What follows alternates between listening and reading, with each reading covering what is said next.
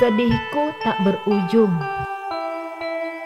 Karya Wokan. Adakah kata yang pantas? Adakah bahasa yang sesuai? Bila kisah tak mestinya dikisahkan, akan dibukukan dalam kamus hati yang semakin hari semakin membludak. Apakah kebahagiaan masih dapat kuraih dan kumiliki?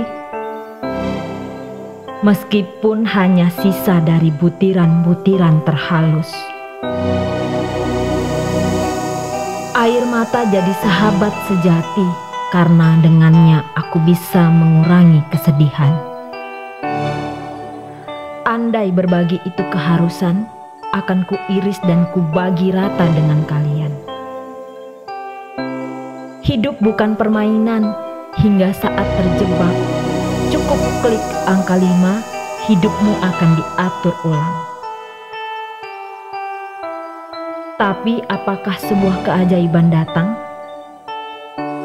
Tanpa aku minta hadirnya sebuah kebahagiaan yang nyata, yang menjadikan senyum merekah di bibir. Kesulitan bagai dicampur ragi, berkembang biak dengan baik dalam raga.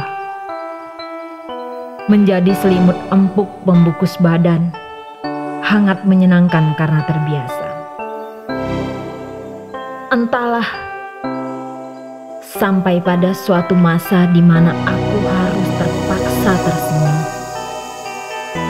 dengan sisa-sisa dari getir hidup yang begitu pahit.